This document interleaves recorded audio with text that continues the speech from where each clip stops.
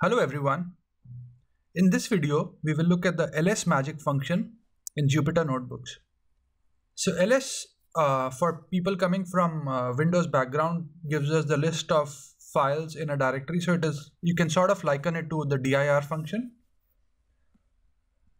So if I just type in ls, it will show me all the files in the default directory. So I've selected that, and to run it, so because it's a magic function, we'll just put the %sign before it, and we will type shift enter.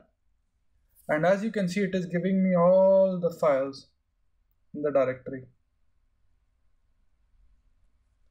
Now let's say I want to see files in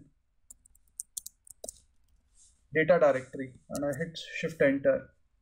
So as you can see, it is showing me only the number of files in the data directory.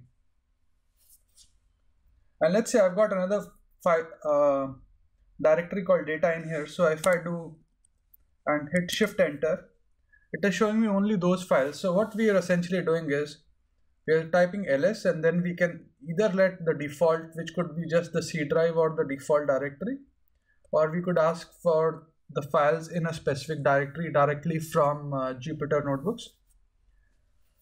So in this video, just to recap, we learned about the ls magic function in Jupyter Notebooks.